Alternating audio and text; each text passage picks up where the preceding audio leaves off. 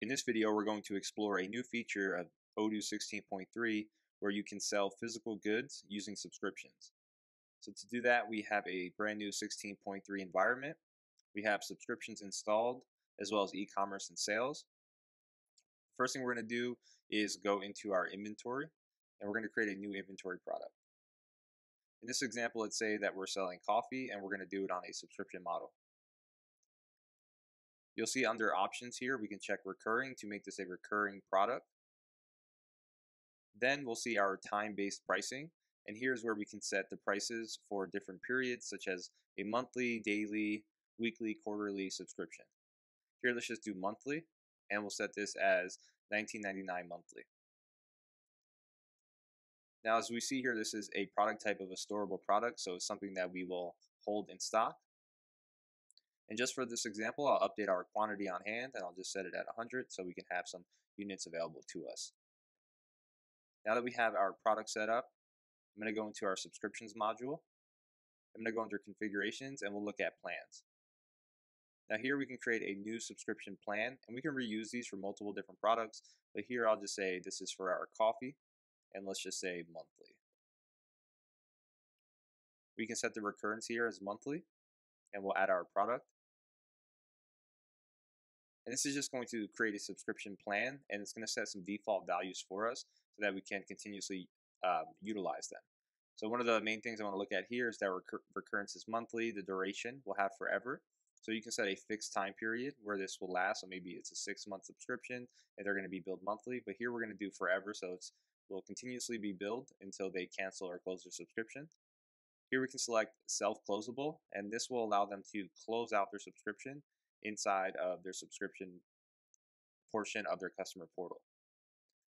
We can automatically close our subscription after 15 days if the payment is not received, or we can change this to any time we want. So maybe it's just 1 day after no payment, we close it, or we give them some sort of grace period. Next, we can set our invoicing journal. We'll just put this as customer invoices. If you wanted to keep your subscriptions in a different journal, you can certainly do so. Here, when we send out a quote from the back end, we'll request a signature and payment.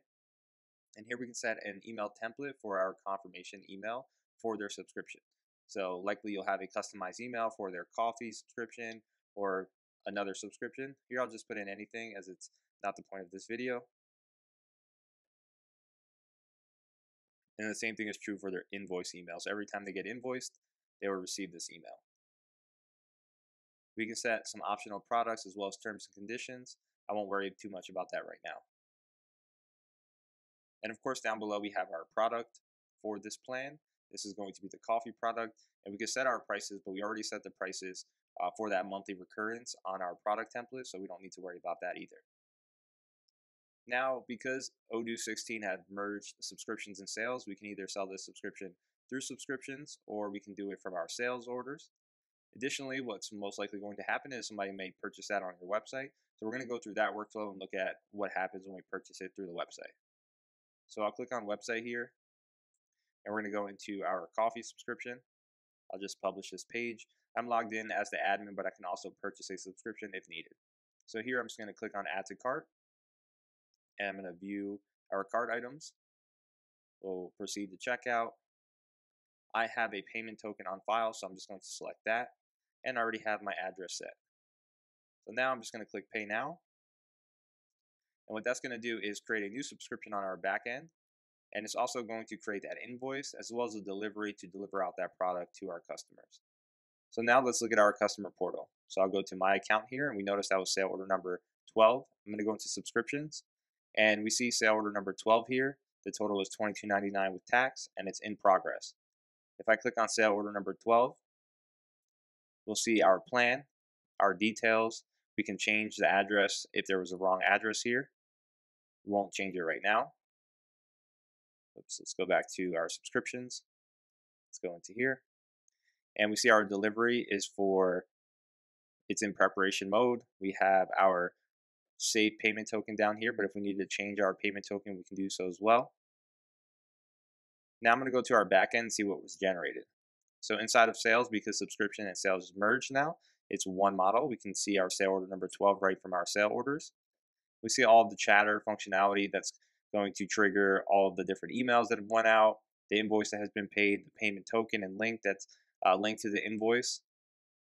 And we also see on the smart buttons on top that the system has $19.99 as our MRR for our monthly recurring revenue. We have our invoice that was marked as in payment based on that Stripe token that got triggered. If we go back to our sale order here, we'll see our delivery, and we see our product for the coffee that can be sent out. So we'll set that and validate. We'll validate that, apply, and now that has been sent out to our customer. Now, every month, a new invoice will be generated, and every time a new invoice is generated, a new delivery order will be generated to send them out their coffee subscription. You'll see the date of the next invoice here. So on 7/26, today is currently 6/26 or 6/25. So in 30 days from now, on 7/26, they will receive their next invoice, which will automatically get triggered and paid based on that payment token we have saved, and then new delivery will be generated. Now, just to demonstrate that, I'm going to create one manually here, and we'll see a new delivery order get created. So I'll click Create Invoice, and I'll just confirm this. And I'm going to register a payment with their payment token.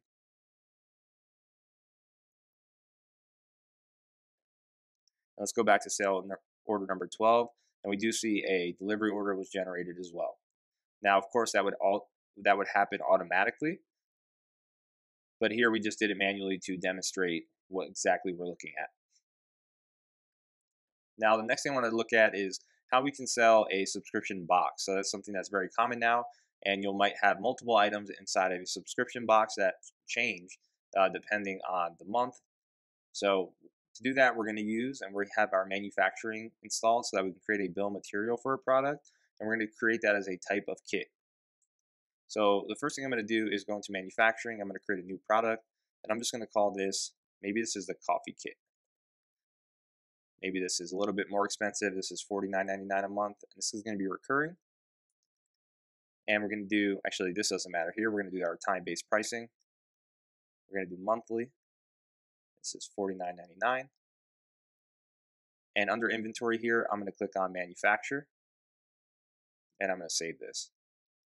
Now from here, I'm going to create a bill of material for this product that has multiple other products in it. So I'm going to create just regular one-off products. I'll just call this coffee item 1, and this is just going to be a storable product. I'll update my quantities here, and let's do coffee item number 2. And again, I'll update my quantities just so we have some in stock to deliver. And I'll do coffee item number 3.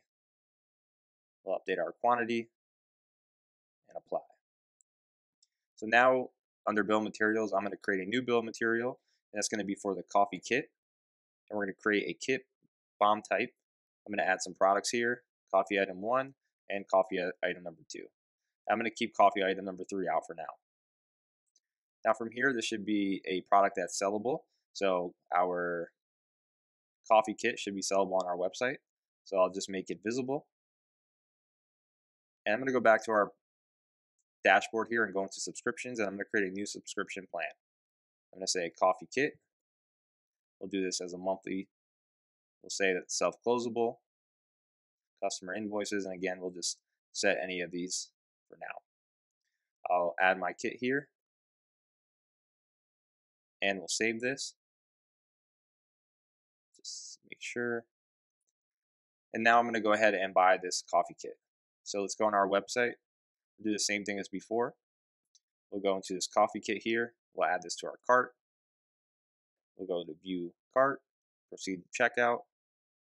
We're going to pay with our payment token that we have saved already from a previous order, and we'll click pay now.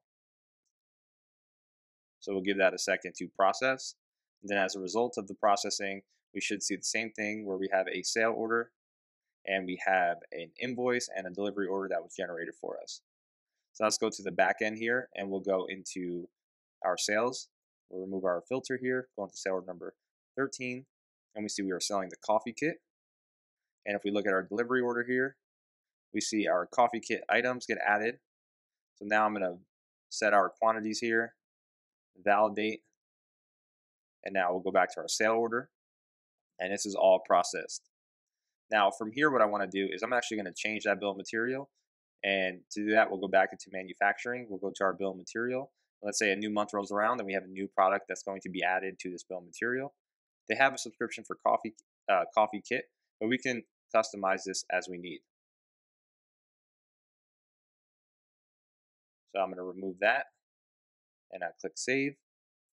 And now under sales here, I'm going to do what we did last time where we created a manual invoice. Actually, this is not the order we want. Let's go back here and let's go into sale order number 13. So here I'm going to create a new manual invoice, create a draft invoice. Again, this would happen automatically. We'll register our payment here and create that payment.